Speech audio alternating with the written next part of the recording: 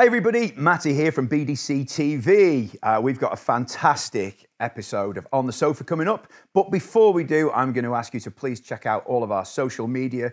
You can find all the links in the description below. Please check out our YouTube channel, BDCTV. And if you could find a minute to subscribe, it will mean that you don't miss any of the fantastic content that we've got coming up. So that would be fantastic. So thank you. On to today's guest, we have the fabulous Darby Todd on the sofa. How you doing, mate? Good. How are you? I'm very well. It's good to see you. Yeah, we finally made it. Well, yeah, we're here and we're on these... In person. Yeah, on these very sumptuous sofas. Are you comfortable over there? I presume I look leisurely right now. So you do indeed. Well, look, today is a good day. I mean, you've come here today. We're in the factory. I know this doesn't look like we're in the factory, but we are. And it's new drum day for you. No better day than New Drum Day. I am very excited. Yeah. Do you know what? You've played on some of the biggest stages with the biggest artists on all sorts of drums, but is it still the same at this point in your career when you're getting a new kit? Come on, of course it is. Yeah. Yeah. Love drum. It's I think us drummers, we're just naturally drum geeks, aren't we? Yeah. You know, 2 o'clock in the morning, scrolling through YouTube, looking at drums. It's you can't not be excited by new drums. It's not just me then. No, it's me and you and I'm sure most of the people watching this. Yeah. Oh, that's good to know. After you've done an awful lot over your. I mean, you're not an old man by any means. Oh well, thank you. I'm glad you noticed that. But you've done more drumming than most people. Yeah. You do more gigs than. Yeah, it's been pretty busy. It's been pretty busy, and I wouldn't really have it any other way. I think as drummers we like playing drums, so working all the time means you get to play drums all the time. So absolutely, yeah, it's cool. So we're here in the factory, and I've had a sneaky peek at your beautiful drum set there. Now, for the people watching, what have you got? So I have my first of 2 drum kits coming today. I say coming today. I might have seen some of it last night, but you might have used some of it last night. I might have even used it last night, but only a very small part because it's a very big kit. So yeah, I've got my first kit properly today, which is a Legend kit in a finish that I think you're pretty familiar with. I love this finish because it's the same finish you own, Raven Glass, which is absolutely stunning. Absolutely stunning. I was kind of when we were planning what kit I was gonna have, it's kind of like you can have any color you want, and I kind of the cogs in my head started going. I was like, I could have this color or this, or I could do something. It's kind of like every young drummer's fantasy to just sort of make that dream kit. Sure. And my second kit that we're still working on the colors and stuff, that will be something that's not completely off the shelf. But I kind of realized that if I'm gonna play a new brand and do something like that, it would be good to actually play a finish that's available to everyone, so that because it's the amount of times you do shows and you get like a message on social media afterwards, saying, "Oh, loved your kit. What was that color, or what was it?" And if you suddenly going, "Oh, yeah, sorry, it's a custom job, mate. You can't actually get that." It seems a bit sort of like cheating people almost. So I went through all the finishes and went through absolute anguish in terms of what I was going to choose, and I think I nailed it down to the Whitehaven or the Raven Glass, and in the end, Raven Glass all the way.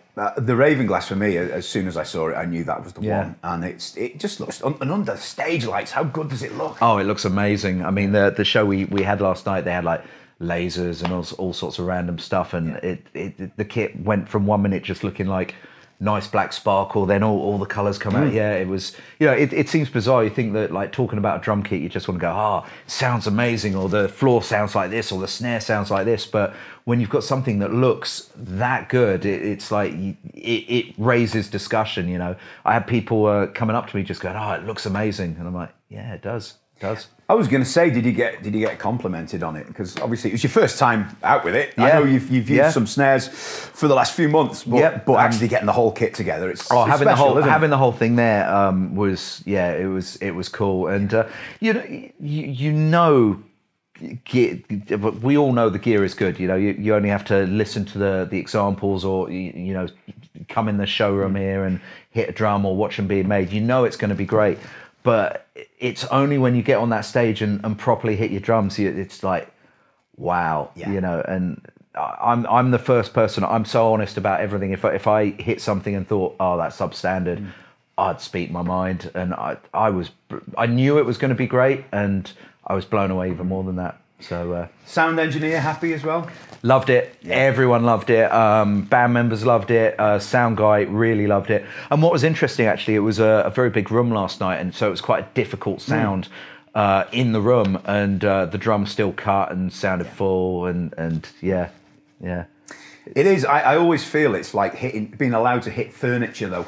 With the BDC stuff, because it's so beautiful inside and out. Oh, dude, I was sitting there last night on stage, and you know, I always like using clear heads on my drums, and one of the reasons is I just like to be able to see through my drum. Like when you've got snares a different amount, but when you've got a tom head, I don't know, I just like to see right through it.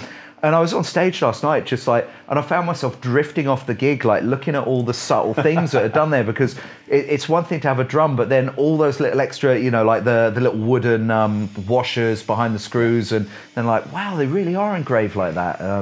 Yeah, it's crazy. It's just beautiful stuff, isn't it? Yeah. You know, and obviously, and I think you've already explained this really well, but you've played other great brands in the past. Of course. But you've come to BDC. Yeah. What was the reasoning for that? Was it? I don't know. I was looking for just something new, something to inspire me, and you know, I've been working a lot over the past few years, and with the work that's coming up over the next year, I was kind of like, you know what, it's time to try something different, and you know, I've had a few other companies on the table that have been, you know, would you like to check out the drums? Sure. And in fact, the first time I came up to BDC was I had no intention of changing drums, and we were rehearsing near here for the Devon Townsend tour, and Tina, your A&R lady, I knew her really well from Zildjian, and we were chatting away, and I was suddenly like, didn't you say that BDC is like near Manchester? And she's like, yeah, it's in Stockport. And I sort of got my Google Maps out, and I was like, it's only 4 miles down the road from where I'm rehearsing. So I just sent her a text, and I was like, can I go look at the drums? And at that point, it wasn't, I want to come to the drum factory and get new drums. It was just, I love drums. Can I see how they're made? Yeah, can I just come and be a geek for a morning? And I came down, and I came here with no intention of wanting to shift drums. And I left the building like 2 hours later, just going, it's time for a change. Like, I want to move. And I think it was a couple of things. I mean, firstly, you know, like we've joked about earlier, we both love drums, and I'm such a geek about it. Like, I love it. I'm sure I bore people. You know, I was chatting to a friend of mine the other day. He was like, "Oh, have you got a picture of this?" And I said, "Oh yeah, here." And he's like, "Why have you got all these photographs of drums on your phone?" And it's like, what's that about? You know, I'm that guy. And what I worked out here when they gave me the tour was that you know, everyone that works here must have been through that tour 5,000 times with, you know, drummers or just distributors coming in or whatever, and they've had to give that tour a ton of times. And we both know stuff like that gets boring, you know, like explaining the same thing again and again and again. And every single person on that shop floor loved drums more than I did. Like, they were so into it, and no one was kind of like, yeah, okay, so this is how we stick this together, and this is how we mark this stuff out. You know, everyone absolutely loved it, and I just sort of came away going, these are the sort of people that I actually want to hang out with and work with. And like, that's 100% genuine comment. I know that kind of sounds like the sort of like soundbite that people just go, oh, I think I'll say this because this all sound good, but 100% genuine, man. It was just like, it was as much about the people as it was about the drums.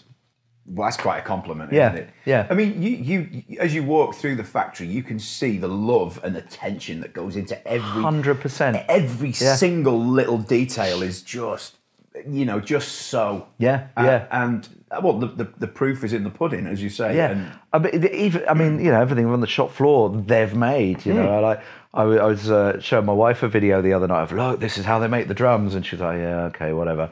And then you know, I know it's like even like the rubbish bins have been carved out. They put like the little logo and stuff on there, and I love stuff like that. It's fun. It's incredible, you know, and it's great to have you here, you know. And, cheers. When are they out next then? Because I think you've got. Did you say you had a gig this week or? Yeah, well, I had a show last night, so I used them on that, and they sounded fantastic. I mean, obviously, I'm looking forward to getting back to my studio tomorrow and kind of tuning them up a bit more. You know exactly how I like things, and get everything marked out. Sure. I've got a little show in London tomorrow night with Alan Price from the Animals. Remember them? Yeah, so, absolutely. Yeah. So a bit of that, and then on Saturday the truck comes to pick them up, and I'm off on tour for a month with Martin Barr, the guitar player from Jethro Tull. Incredible. You've been with him a long time, haven't you? 4 years. Yeah, 4 years. Yeah. So that's been a lot of fun. And I mean, that's Jethro Tull, one of those, anyone that vaguely likes prog music or sort of that early classic thing. I mean, they're responsible for all the bands that you see these days. So to actually get to play those songs with the guy that was in that band for 50 years is pretty cool. So are you playing some of Clive Bunker's parts there then? Yeah. Well, the thing is, we play music from this is a band that's gone on for 50 years. We play everything from like the first album, which I think was maybe 1968, right through to some of the 90s stuff. And they went through quite a few drummers. So Clive Bunker was the original guy. They had Barry Barlow, who was a phenomenal drummer because he did like Thick as a Brick and all that stuff. So I try and steal the parts that those guys played that I think need to be there, and at the same time I can kind of stick a bit of myself in there as well, which is I think Martin really likes that. Yeah. Mentioning Clive Bunker, Clive actually does still tours in the band as well. Oh, okay. So we do double drums, which is cool. So there's like me and Clive up on stage playing Aqualung together with like the drum beats, and it's cool. That's a fun gig. Yeah, it's a really good gig. So a month on the road with that. So the Raven Glass kit's going to come out on that. Only a small setup, so I'm just going to use I think 12-inch rack tom, 16-inch floor, and a 22-inch kick. So it's going to be nice to get it through a big PA, though, isn't it? 100%. Yeah. Looking forward to that. Excellent stuff. Yeah, it's great. Well, look, if we can we kind of go back to where it started for you, drum wise or music wise, whichever you prefer. Sure. Whatever came first. How did it catch fire? It's kind of it's not a weird story. It's pretty boring, really. I bought when I was like 5 in school or 6 or however old I was. I bought a note home from school saying like, your son can play violin or tuba, sign up for instrument lessons. So I went running home and I was like, I didn't want to play tuba. That just didn't seem very cool. Violin, maybe a bit cooler than tuba. Probably not. Well, so anyway, so I went home and I was like, can I play violin? And my dad was a New Yorker, an American. And he's kind of like, you're not going to play violin, that sucks. And I was like, he's like, just wait a week and I'll hook you up. And then a week later, I had a pair of drumsticks and a drum pad and started getting drum lessons, and that was it. 6 years old, and wow. Just continued from there, really. So at that period, what were you? I mean, 6 years old, really young. Were you listening to music at that point? Yeah, I was listening to it. It was quite a musical household, so always listening to music and stuff on the radio. And actually, thinking back, I think maybe I had a bit of an interest in drumming, but didn't know it because I remember sort of like lining VHS cassettes. I've given my age away now, haven't I? I can go back further than that. Oh yeah, I can't. I'll stick to VHS. But like lining things out, sort of like banging them with like forks or something or spoons. So I just remembered that. I don't know where that came from. There you go. So I think maybe there was something in me that always enjoyed, drumming or percussion or something. Yeah. But just went from there. Got my drum lessons and naturally was pretty good at it. It was never a struggle for me. Yeah. Just kept going. And what was the first kit? Can you remember? My first kit was a Premier APK. Oh, lovely. Yeah. I think it had a 24-inch bass drum as well. And it was probably like massive power sizes then. So it's probably like 12 by 12, 13 by 30. Yeah. Like huge. So, but I only had a practice pad for like the first year. So I just sort of do my drum lessons and, play on that. So were you like learning to read at an early age or? Not massively. I mean, I think all teachers kind of get you doing a little bit of reading because I think at the time, what was the drum book I was working out of? Wasn't the John Savage one, was it? No, I think it might have been Lloyd Ryan. Oh, right, okay. Do you remember that book? I forget what it was called. I vaguely remember. Yeah. So, just sort of like working on like 8ths and 16ths and that sort of thing. So yeah, basic level reading, but not massive. It's a good grounding to have, isn't it?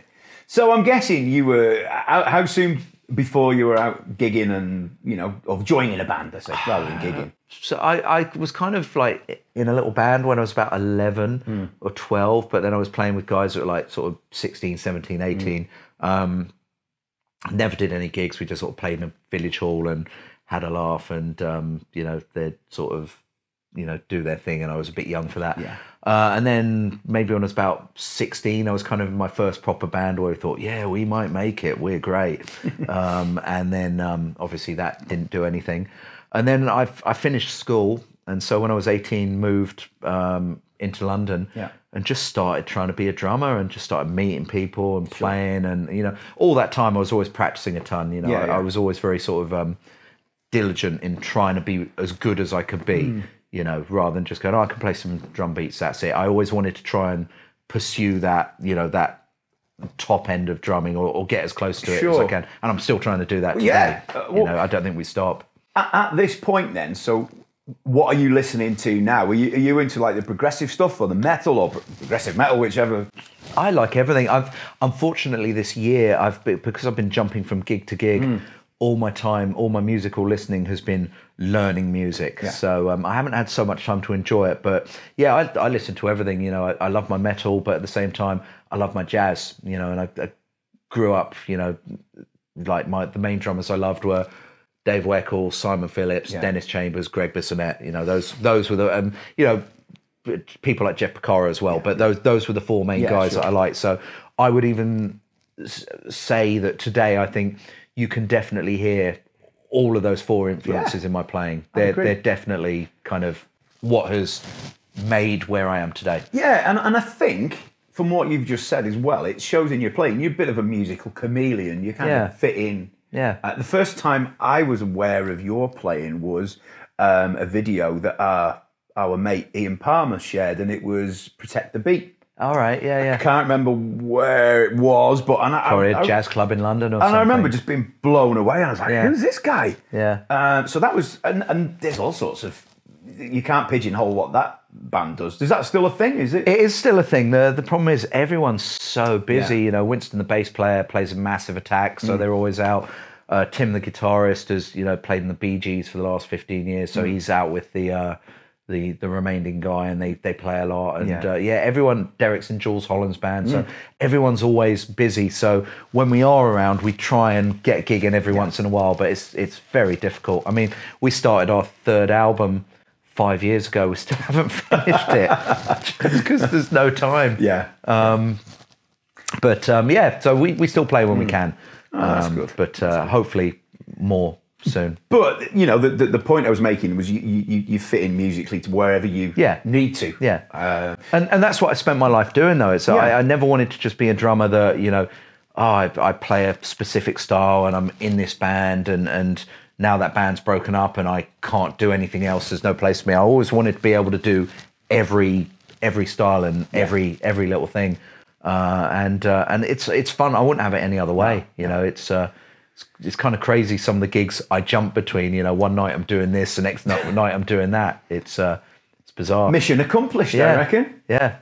But, you know, as you got older, I know that you had some heavyweight teachers as well. Yeah. You were with Colin Woolway, weren't you? Yeah, Colin. Another British drum company artist. Yeah, indeed, yeah. And it's funny actually, because there's a load of guys that I saw playing BDC, and they kind of, I feel like a bit of Inception was going on. It's like they're always dropping hints in the back of my head about their drums. So I think that's maybe why I came to Stockport. I was like, oh, can I come Subliminal, down the factory? Yeah, completely. But yeah, so Colin, before that was a guy called Bill Collis, who was based in Chiswick in London.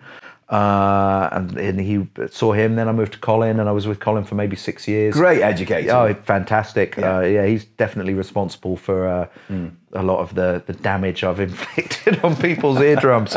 And then Thomas Lang, I studied with for a couple of years. Definitely a heavyweight. Yeah, really.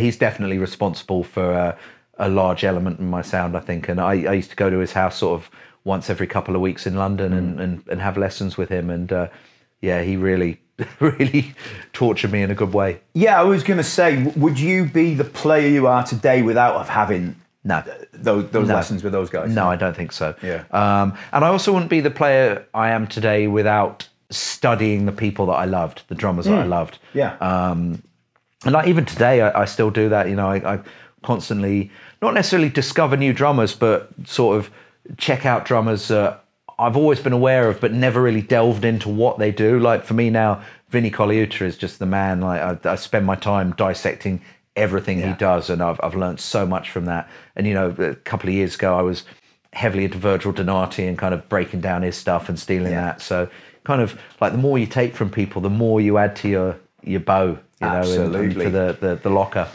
Well, I know over the dark times of COVID, I don't like to mention the C word, but you know, it's hopefully taken a back seat now. Yeah. Most people were sitting watching Netflix or whatever, other subscription. I did a bit of that. I definitely did a bit of that. But yeah, I don't know when, because you were Mr. Social Media. Just you come up with the most insane project, didn't you, over lockdown? Well, I was on tour in South America with Martin Barr, and even when we left, I think we left on March 3rd, and you know it's just starting to sort of bubble under that. You know, things were going south, and then we were about 2.5 weeks in the tour, and suddenly it was like we need to fly home on 24 hours notice, or we're going to be stuck in Peru. Was it Peru? No, Chile. Okay, Chile. So we got out of the country, got back, and we kind of, I think everyone just thought, it'll be a month and a half off, and then we'll be back out. And then it was clear, you know, tours started getting cancelled. And I just thought, you know what, I've always dreamt of like making my own record. And I'm like, I've never had time to do it because I'm always, you know, touring, recording for other people, doing this. And I went, I'm just going to make an album. You know, I'm very lucky that I've got my own studio and my own setup and my recording stuff. And I can do that because I'm very aware, you know, drums is not the easiest thing to play. So, yeah, I was lucky I had the space to do that. Just started making a record. And what I thought I'd just knock up in 2 weeks for a bit of fun ended up becoming this mammoth project that took 10 months to complete. And I just started like phoning and texting music friends that I'd either toured with or become really good friends with. You know, suddenly I had an album with, you know, Justin Hawkins from The Darkness, Don Airey from Deep Purple, Bumblefoot from Guns N' Roses, Per Nilsson from Meshuggah, you know, all these, Carl Verheyen from Supertramp, all these amazing musicians. And I just sort of texted them and I was like, do you want to play on my record? And they all said, yeah, why not? Obviously, we were talking about Vinny. Yeah. The opening track is a classic slabber Vinny. Yeah. I remember hearing that when I was about 10 years old. And I was like, what is that? But given a major kick up the backside in heaviness. Yeah. Well, I was like... I'm Tweaked is the tune in Attack of the £20 Pizza. 20 £20 Pizza. Bizarrest name tune, but... Yeah. I was just like, you know what, I need to cover that song, or at least attempt to cover it and see if it'll work or not. It worked. I think I definitely embellished it. And it's a heavier tune. I mean, again, there's some heavyweight players on that. That's got like Matthias Eklund on guitar from Freak Kitchen, Charlie on guitar from Haken, bunch of other dudes. But in making the song, obviously, you want to pay tribute to the actual song, but a bit like I do with the Jethro Tull thing, I want to put my own little slant on it. So while I do kind of steal parts that Vinny's done, I sort of intersperse my own thing on it as well. Definitely your own footprint on there, or thumbprint, whichever way you look at it. But it's has it been well received? I mean, the album, has been greatly received. I've not particularly said to anyone, what do you think of that cover of that particular song? But I mean, I've got to say, I think it was a brave choice to try. Yeah. And, you know, there could have always been the possibility I would have recorded it in the end and just gone, don't do it. Don't, you know, stick it in the bin. But I'm really proud of that song. I think it sounds great. It's great. The whole album's great. Thanks, man. It's a mixture of covers and originals on there, isn't it? Yeah, 4 covers, 4 originals. Yeah. I mean, like the final song on the record, which was done by me, myself and a bass player I worked with, Dave Marks. You know, we started working on that song 10 years ago, and it's just kind of slowly do a bit more work, and it morphs into something else, and it regresses. And then eventually we just finished it off. I mean, that particular song, I think, has about 165 tracks of audio in it. and no vocals. So not obviously not all going on at once, but I mean that's a hell of a lot of stuff going on there. So my friend Jake in Sweden who mixed that, I was like, I'm really sorry, mate. Can you make it work? So you've literally got stems going back and forth, back and forth across the world. And in fact, because of COVID, I kind of had to do the whole thing a little bit backwards. So, you know, normally I'd want to go in a room with musicians or do something, but, you know, no one could leave their houses. So what I do, especially for the covers, because the originals I kind of had some scratch tracks from demoing from before. So, for instance, I did a cover of a Tony Williams tune that I loved off the Believe It album. And so I dragged it into Logic and realised that they didn't record with a click, and actually the tempo's all over the shot on that. So what I did was kind of time stretched it and got it into time and all of that, and then did some demo drums which I played against the track, and then sent it off to a couple of guys, to like the bass player and the keyboard player, just to get some rough chords down to build it up. And then once I'd got all the rough stuff in place, I then went back, re-recorded the drums properly again to all those guys, then sent it off and got everyone to layer their stuff up over it. So you've had to repeat the process twice. Yeah. But it was it's not how I wanted to do it, but it was that's an insane amount of work, isn't it? Yeah, it's the only way to make it work. Wow. So yeah, did that. And what I'm really proud of though is that it sounds like we're all in the room together. You wouldn't know that, you know, one person was in one part of the country, one person was in Sweden, you know, stuff like that. So it's cool. And does it help on something like that you've worked together before, do you think?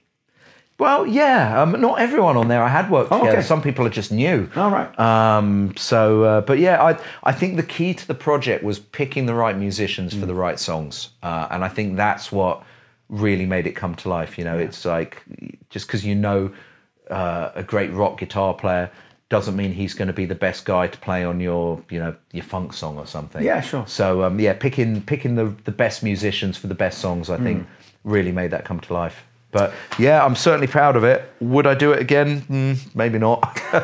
It was 10 very long months of my life. Loved every second of it. But in the next pandemic, maybe. No, I'm joking. No, I'm joking. Don't say it. Don't say it. Yeah, exactly. Yeah. But no. No, amazing, great album, and thanks, man. Rightly so to be proud of. Yeah, I am. Now, there's a gig we have to talk about, and that is Devin Townsend. Yeah. And you got it. Yeah. You know, it's an amazing story of how it came about. Do you want to share it with us? It's possibly a longer story than you even know, so we could really bore people now. Okay, good. So I was working in Sweden with a guitar player called Key Marcello, and who was a guitar player from the rock band Europe, you know, like the Final Countdown, all of that. So played drums on his album back in 2016. And this guy, Matthias Eklund, I just mentioned, who now played on my album, he'd done a guest guitar solo on the record. And I was always a big fan of Matthias's and his band Freak Kitchen. So after the session, once I heard the album, I just found him on Facebook and I said, oh, hey man, we both played on Key's album, just great playing, you know, maybe I'll meet you at some point in the future. And I got a message back saying, oh no man, I'm not that Matthias Eklund, but don't worry, you know, people make that mistake all the time. So I looked at this guy's profile, I was like, that doesn't make any sense, because I thought Matthias Eklund, the guitar player, owned Toontrack, the people that make Superior Drummer and Easy Drummer.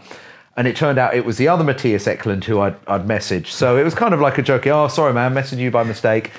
And we kind of weirdly just kept in touch a little bit. Oh, that was right. 6 months later, I wanted to buy Superior Drummer. So I sent Matthias a message going, oh, hey man, I'm going to buy Superior Drummer. Does it do this before I buy it? I'd just like to know. I didn't get a reply, so I thought, buy it anyway. And then I sent him a message the next day. So, oh, listen, don't worry about replying. It does exactly what I hoped it would do. It's all good. And I got a message a week later saying, oh, I'm so sorry, I was out of the country in LA or whatever I was doing working. And he was like, oh, you're playing in Gothenburg. I'm going to be there next week. Let's go hang out. So me and Matthias just became really good friends. And Matthias also happened to be very good friends with Devin Townsend because Devin does a lot of work with Toontrack as well. And Matthias just randomly was chatting to Devin one day about a year and a half ago and just said, oh, if you ever need a drummer, you should call my friend Darby, because Devin's got, uses a lot of different musicians, likes to work with different people. And so Matthias said, oh, you should phone my friend Darby. And Devin said, oh, it's funny you say that. I am looking for a drummer, but I need him to be based in England.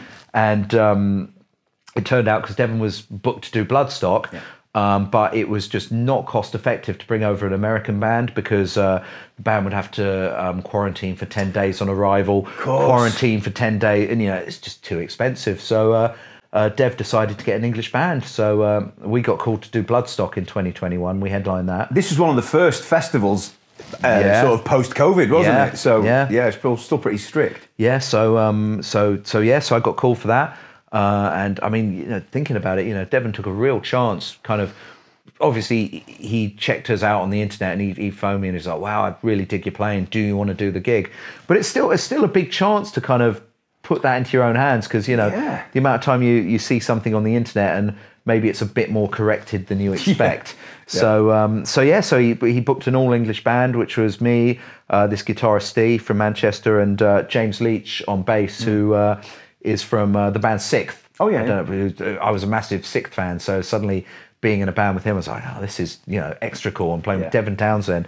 The funny thing is, I first saw Devon Townsend play with Steve Vai like when I was really young, when I was a kid. Sex and Religion. I saw that tour. Whoa, great album. So to suddenly be in his band. So he called us and we did the gig and it was great and we all got on. And then about 2 weeks later, I got another call from Devon. He's like, I'm doing my new album, Lightwork. Morgan Agram was meant to play drums on it, but because of the pandemic, he couldn't get into Canada to do the record. And I've got an American passport as well as an English one. Perfect. So Devon said, Americans can get into the country. Do you want to do the record? And I was like, yeah, why not? No brainer. So ended up, he was like, can you get to Vancouver in 3 days? So flew over, recorded that album with Dev, and then that was produced by Garth Richardson, who had done like the first Rage Against the Machine album and a whole host of really cool stuff. Sure. So so suddenly I was on Devon's new record. Wow. And then about a month later, I got another call saying I've got a couple of headline shows in London. 2 nights at the Albert Hall, and then a 3-month tour with Dream Theater with Mike Mangini on drums, and then a bunch of festivals. Do you want to do those? And I was like, yes, please. So it just seems to have gone from one small thing to the next, to the next, to the next. Incredible. So your feet are well under the table now. Yeah. That's good. I mean, the new album is stunning. That fella can write an anthem, can't he? He really can. Yeah, he really can. Mind blowing. I mean, let's just go back a little bit to Bloodstock. Yeah. There was very little rehearsal involved in that, wasn't there? We had, I think, a day and a half rehearsal for that. For Devon Townsend, that's not much, is it? It's not an easy gig, but no. I think it gets to a level where you've got good professional musicians. You get told what you need to learn. I had about 6 weeks to learn the set.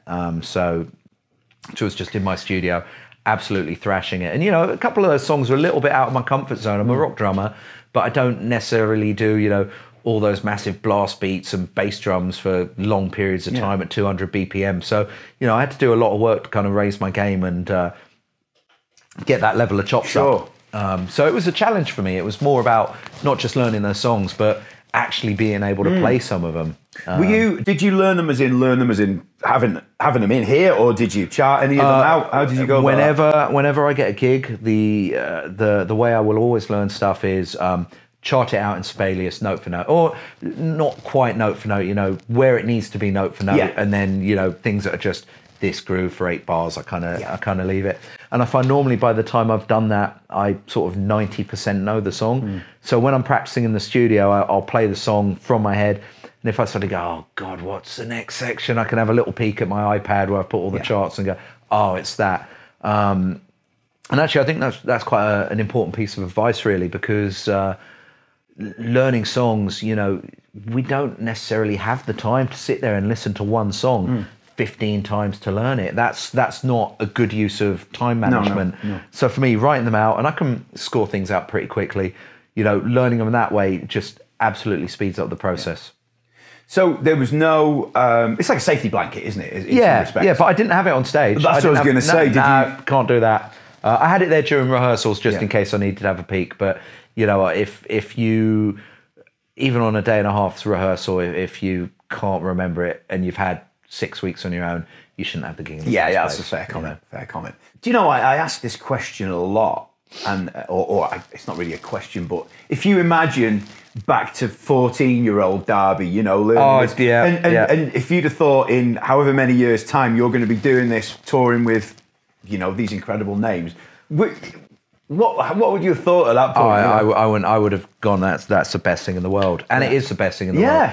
And I think another way to look at it actually is, if tomorrow I had to stop playing drums, or just it's time to stop for whatever reason, I could look back on everything I've done and say everything I ever dreamt about doing as a kid, drumming-wise and music-wise, I've achieved, you know. There's a lot to be said for that. That's cool, you know, from you know, being in recording studios, headlining festivals to 50,000 people, meeting famous musicians that you like, you know, touring on tour buses, getting on planes, you know, all talking to me today. Well, yeah. Shouldn't have had to prompt you there, but it's all right. We're okay. I'm all right. I'm just trying to stay composed, you know. So I've left this little extra bit of space just so don't get too excited. But yeah, you're right. And like another thing is like being fans of certain drummers as a kid, that you listened to their music and checked them out, and you know, now I can just send them a text message and go, all right, how you doing? What you been up to this weekend? Oh, hanging out with the family. Cool. You know, that fries my head. It's amazing. Absolutely fries my head. And I think that's the other thing I've really loved about doing festival season is that we play these massive shows. That's cool in itself. But the other thing is I'm suddenly hanging out watching bands that I love from the side of the stage. Amazing. And sitting backstage chatting to bands that I've loved as a kid and realising most of them are really, really cool. You know, it's pretty mad. It's pretty mad. It's the dream, isn't it? It really is. Living the dream. Indeed, yeah. Amazing. Now you've got this beautiful drum set to take around and show off. I'm so excited. Incredible. Yeah. So you've got, I think you're touring with Devon next year as well? Yeah, I've got more in the book with Devon, so that's going to be fun. And that's part of the reason this new kit is the sizes and the shape. And I mean, I'm very much a drummer that will bring the drums required for the gig. Of course, yeah. So you know, if a gig requires one rack, one floor, brilliant. If the gig requires a ton of stuff, and a gong drum. And a gong drum.